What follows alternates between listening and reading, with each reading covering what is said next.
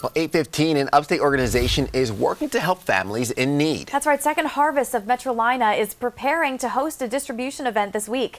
Now, Fox Carolina's Justin Dorsey is live from the Second Harvest office in Williamston with those details. Justin.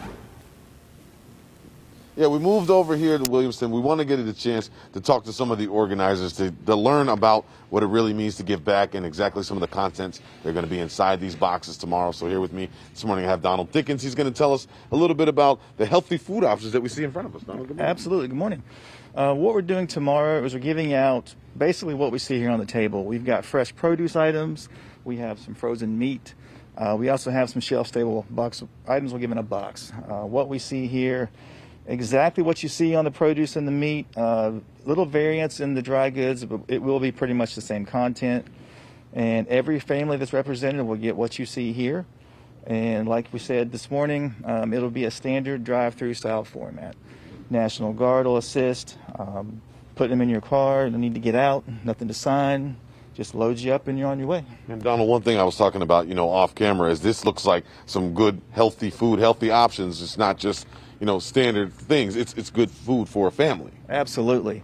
What we have done at Second Harvest, last year alone, we did over 70 million pounds of food distributed. And a good portion of that, probably close to 55,000 pounds of that, was fresh produce, meat, milk options, dairy options. We're trying to really emphasize that. Since the pandemic in March, we've actually distributed 20 million pounds more product than we did the same time last year. So we've actually been able to push out a lot more fresh items of produce, milk, dairy, meat.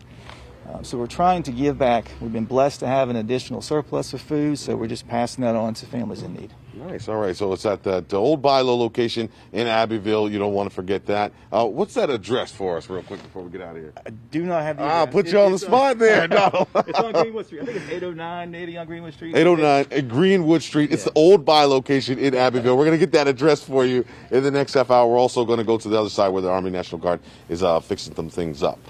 Yeah, it's amazing just hearing the amount of food that they've been able to provide to families in need, and the increase of that need during the pandemic just shows how important this is. It really does, Justin. Thanks for highlighting this. We'll check back with you in a little while.